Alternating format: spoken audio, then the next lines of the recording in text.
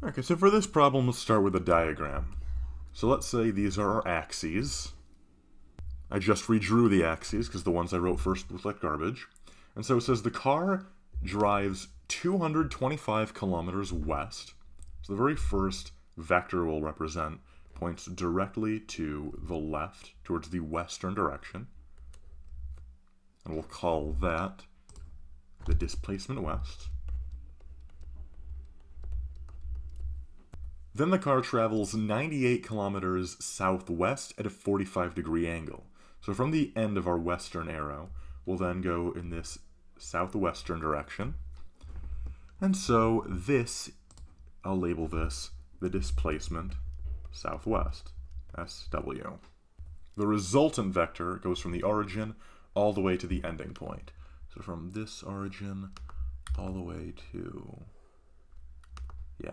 hard to get the line straight, unfortunately. But yeah, that's about right. And that's the resultant vector, so we'll call it displacement R. Now when the problem asks for the displacement of the car from the point of origin, it's basically just asking for the length of the resultant displacement. It's asking for the length of dr. And to find that, we need to get the horizontal and vertical components of the car's total motion. So first, let's work out its westward displacement. So I'll label the x and y axes, basically. And so the x displacement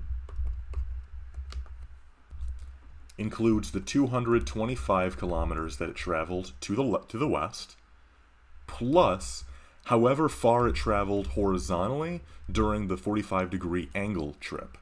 When we have something that's angled and we're looking for the x component, we take the result, or we take the magnitude of the vector, 98 kilometers, and multiply it by the cosine of the angle it's at, which is 45 degrees. So if we put that into a calculator, we find that the horizontal displacement is 294.3 kilometers. Now let's do the same thing for the y component. During the first leg of the journey, the car is not traveling south or north at all, so the 225 kilometers component just can be ignored when we're looking at the y. And then for the angled, that's 98 kilometers times the sine of 45 degrees. And if you put that into a calculator, you get 69.3 kilometers. 69. So to find the resultant, we just take the square root of the sum of the squares. So 294.3 kilometers squared plus 69.3 kilometers squared, and the whole thing's under a square root. And this gives us 302 kilometers. So that is the magnitude of the vector, but now we're also asked for the angle. So to find the angle is equal to the inverse tangent of the y component, or the vertical component, divided by the horizontal component. So in our case, the y component is 69.3 kilometers divided by the x component of 294.3 kilometers. And put this into a calculator, and make sure your calculator is in degree mode, and you get 13 degrees.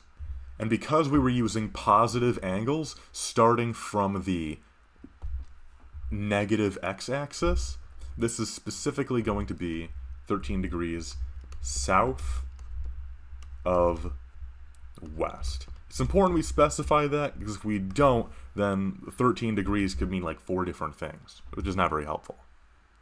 Alright, that's it for this problem, and I hope this video helped you out. If it did, please consider subscribing, as that'll help me out in making more videos just like this one, and if you have a request for a future video, leave a comment down below. Bye-bye.